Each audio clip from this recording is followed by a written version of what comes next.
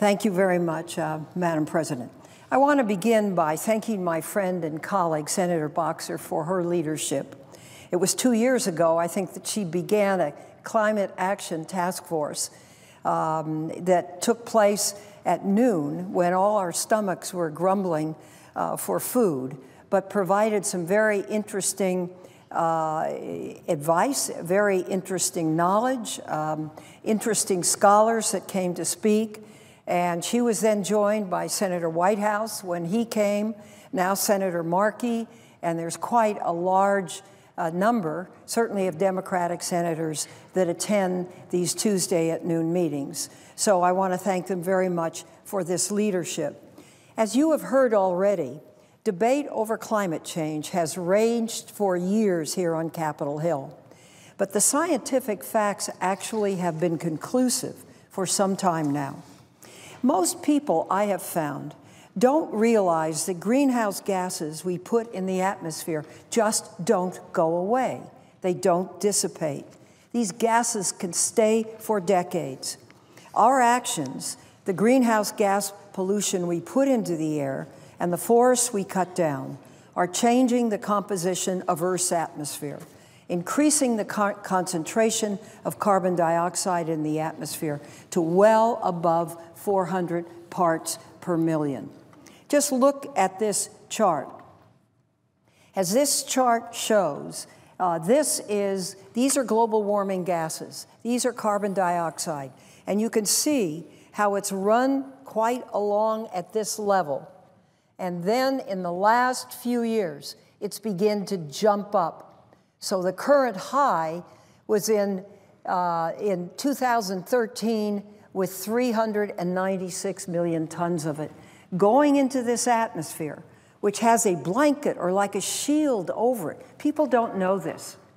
And so all these gases remain in our atmosphere year after year, decade after decade, and century after century. This change is altering how our atmosphere interacts with massive amounts of solar energy radiating out from the center of our solar system. Within the scientific community, Earth's blanket, our atmosphere, is getting more effective at trapping heat. The full effects of this stronger blanket or shield or whatever you want to call it must be projected into the future. And different projections show different effects. But we know this: change is coming, and it has already begun. Now, a lot of people also believe that our Earth is immutable, that we can't destroy it, that it can't change. They assume that our planet has always been pretty much the same. But the last time Earth's atmosphere contained 400 parts per million of carbon dioxide was more than 3 million years ago, when horses and camels lived in the high Arctic in conditions that averaged 18 degrees warmer than today. Seas were at least 30 feet higher, at a level that today would inundate major cities around the world and flood the homes of a quarter of the United States population. Concentrations of carbon dioxide have risen, as I said, from the 280 parts per million to more than 400 parts per million in just the last 150 years. Now, scientists tell us there's no known geologic period in which concentrations of carbon dioxide in the atmosphere have increased as quickly. Bottom line, never has our planet faced a faster or more ecologically devastating change. To settle the scientific debate over climate change, the Bush administration appointed a National Academy of Sciences Blue Ribbon panel. The group, which included former climate change deniers, reported to Congress in 2001 that greenhouse gases are, quote, causing surface air temperatures and subsurface ocean temperatures to rise, end quote. Temperatures are, in fact, rising, they said. Then the United Nations created its Intergovernmental Panel on Climate Change, a group of more than 600 leading scientific experts. And what did they say? What they said, and I quote, "The warming of the climate system is unequivocal, and since 1950s, many of the observed changes are unprecedented over decades to millennia. Average temperatures over land and ocean surfaces globally have increased 1.53 degrees Fahrenheit from 1980 to 2012, with the highest rate of increase in the past 3 decades. Just look at this. See how this line is carbon dioxide concentration. Look at it here. Now watch it, the temperatures are still down. Watch the line start to go up, and watch the climate warm to where it is today. They said the atmosphere and ocean have warmed, the amounts of snow and ice have diminished, sea level has risen, and the concentrations of greenhouse gases have increased. This makes that clear. If we don't reduce the greenhouse gas emissions, the National Research Council predicts the average global temperatures will increase by as much as 11.5 degrees, 11.5 degrees by 2100. Such a dramatic and rapid increase would be catastrophic to our planet Earth. It would change our world permanently. As temperatures have increased, we've seen that ice sheets that cover the North and South poles have begun melting. The average annual Arctic sea ice area has decreased more than 20% since 1979. That's when satellite records became available. The Greenland ice sheet has melted by nearly 30%. And here you see it. You see the Arctic. You see the way it was in 1979, and you see what's been lost and what's left. The melting of glaciers and ice caps, along with expansion of ocean water due to the increase in temperature, have caused the global sea level to rise by 8 inches since 1870, with over 2 inches in the past 20 years. If we do nothing to stop climate change, scientific models project that there's a real possibility of sea level increasing by as much as 4 feet by the end of this century. 4 feet. Now, what would 4 feet do? At risk are nearly 2.6 million homes located less than 4 feet above high tide nationwide. Let me speak about my home state, California.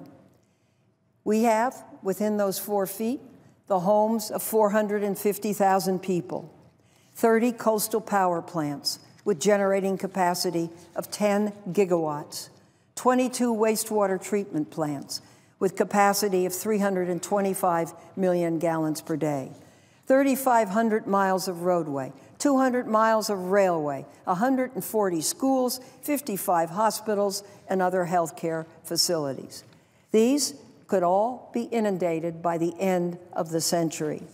Oakland and San Francisco international airports are susceptible to flooding, and both are today studying expensive new levee systems to hold back the tides.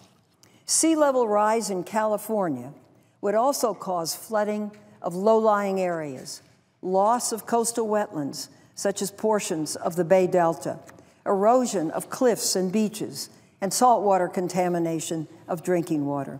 Bottom line, rising seas puts California's homes, public facilities, and environmental resources in great peril, and adapting to this change will impose great cost. Temperatures in California have increased 1.25 degrees Fahrenheit over the past 4 decades. Now, the warmer climate could be particularly devastating to us, where threats from catastrophic wildfire, reduction in water resources, will likely make sunny California a desert state. The Sierra Nevada snowpack and we're hearing a lot about that now, which includes Lake Tahoe, is the state's largest source of water for 38 million people. It equals about half the storage capacity of all of California's man-made reservoirs. If we do nothing, the Sierra Nevada spring snowpack could drop by as much as 60 to 80% by the end of the century, eliminating the water source for nearly 16 million people. Only 4 states have populations that large as 16. And the largest agricultural state in the United States, California needs water resources to farm and grow crops. The 38 million people living in our state also need water to drink, to bathe, to water flowers, for business to flourish. Major fire is another danger because the size, severity, duration, and frequency of fires are greatly influenced by climate. This is the Rim Fire, not too long ago. It gives you an idea of how things burn. Fire seasons in the West are starting sooner. They're lasting longer. The average length has increased by 78 days since 1970, a 64% increase. That isn't coincidence. And climate change is suspected as a key mechanism for that change. The change is apparent. During a recent Senate hearing, United States Forest Service Chief Tidwell testified, and I quote, "On average, wildfires burn twice as many acres each year as compared to 40 years ago. And there are, on average, 7 times as many fires over 10,000 acres per year. 7 times more fires over 10,000 acres. I believe this: we cannot stop climate change from happening. We do not have a silver bullet. There is no action we can take to stem the tide. But if we can hold the warming to less than 2 degrees Celsius, we can accommodate for it. But if the warning reaches 5 to 9 degrees Celsius, the effects are catastrophic for our planet Earth. Dramatic and catastrophic effects are far more likely. Through a series of incremental but somewhat aggressive policy steps, we can slow the change. The combustion of fossil fuel, coal, oil, and natural gas accounts for 78% of greenhouse gas emissions in our country today.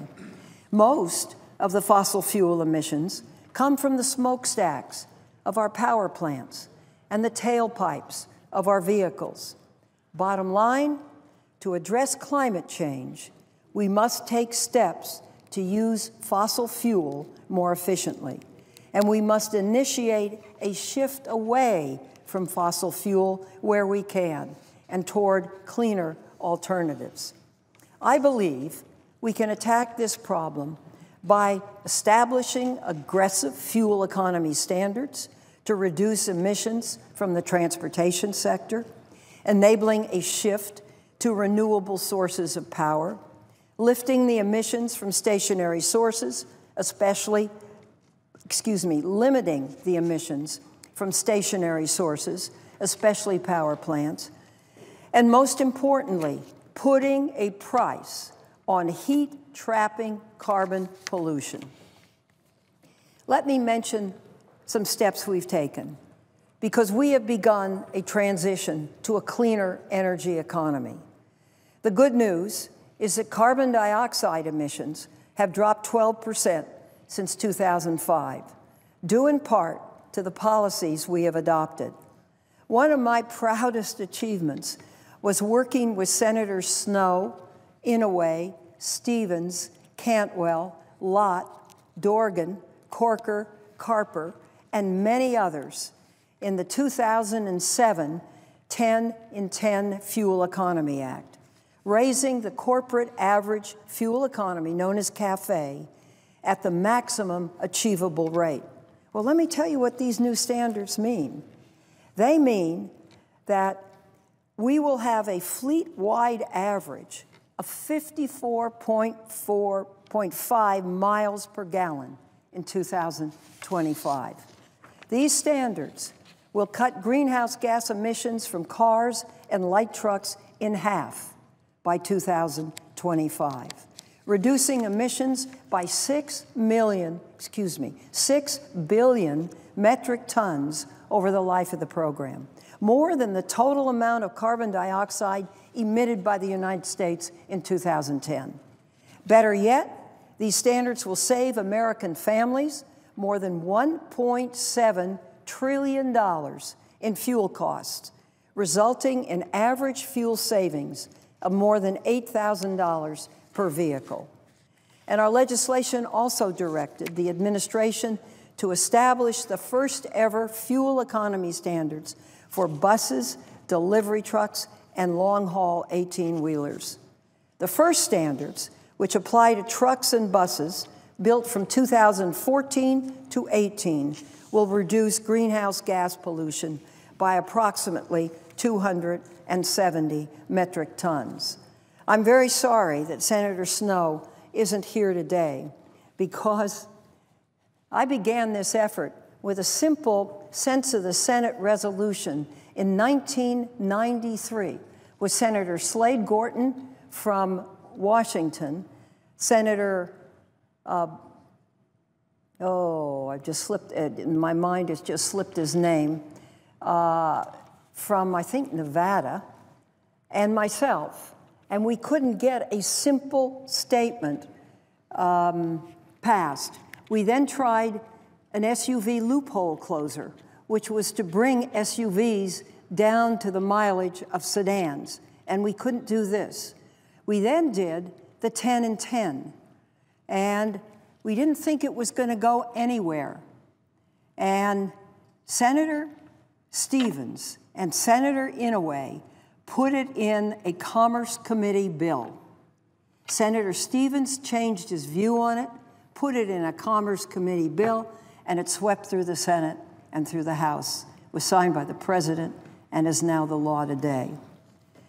Today, President Obama has made completing CAFE standards for trucks built after 2018, which are required by our 2007 law, a key part of his climate action plan.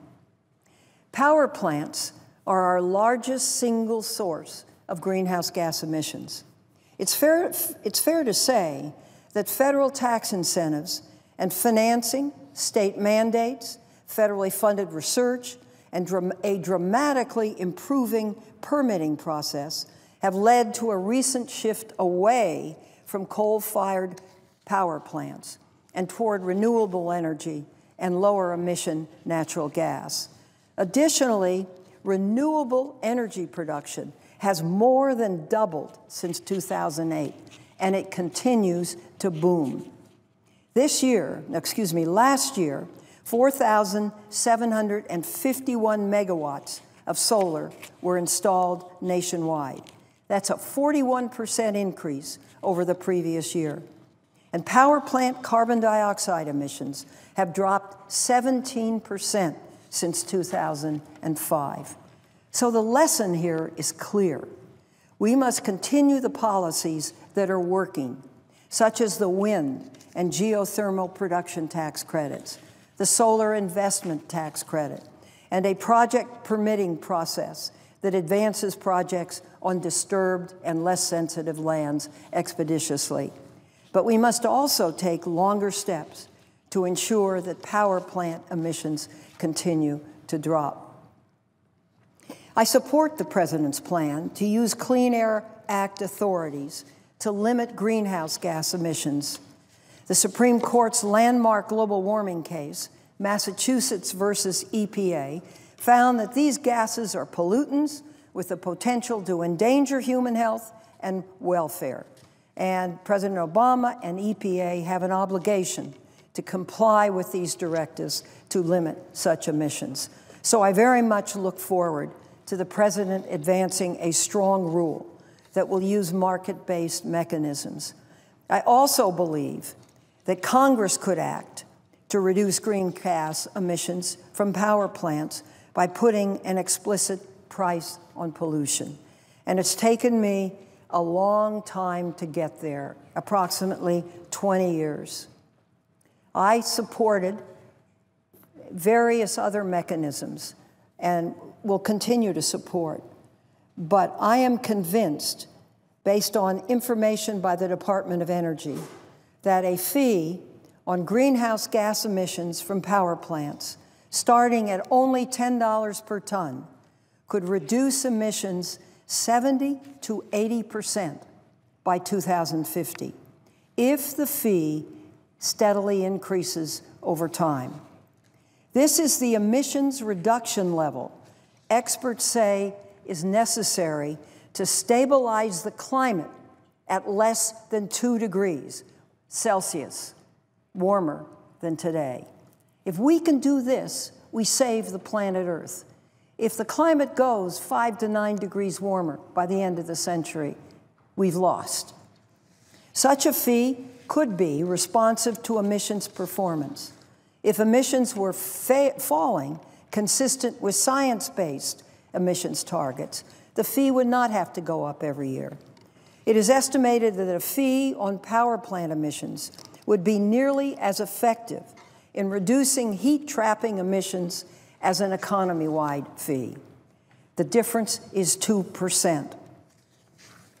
So both policies deserve consideration.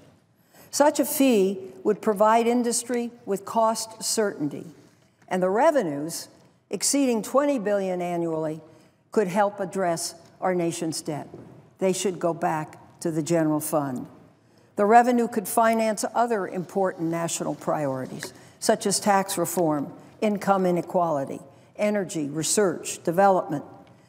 An MIT study found that if the fee revenues were used to cut other taxes or maintain spending for social programs, let me quote from this, "The economy will be better off with the carbon fee than if we have to keep other taxes high or cut programs to rein in the deficit." End quote. Let me conclude. Science has clearly shown that the planet is warming, and now at a faster rate than ever. We know this. Now, we as leaders must make a choice. Do we act? Do we lead? Do we tackle the problem? Or do we wait until it's too late? Do we continue the progress we've made on fuel economy by taking on other large emitters? Or do we simply claim it's impossible, it's intractable, we can't do anything about it? Do we blame the problem on China? And China has a big problem. Do we deny undeniable facts due to current politics? I believe we have an obligation to lead, and there's no question it's difficult, and there's no question that there are hard choices. But we have an obligation to control our own pollution. Our nation has the opportunity to demonstrate to the rest of the world that it can be done. And tonight shows that there are some leaders. I want to thank Senator Boxer, Senator Whitehouse, Senator Markey, Senator Schatz for their leadership, not only on this evening, but for the years they have led on this issue. So let's get it done. And before I end this speech, I would like to note that the young man sitting next to me, my legislative assistant, is leaving to go and work for the Department of Energy. And he has worked on fuel efficiency standards, climate change, energy, transportation, and a number of other issues. So, Matt Nelson, I want you to know that your expertise, your unique creativity and capacity, and your dedication will be missed. Thank you very much, Madam President.